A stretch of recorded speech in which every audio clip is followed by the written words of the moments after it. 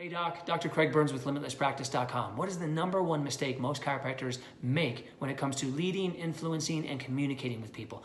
I'll tell you, it's the adjustment we fail to make between their ears early on when we meet them. We do not unburden them from their old limited paradigm or thought process before we try to introduce a new thought process or paradigm from which all of their decisions about health and chiropractic stem from.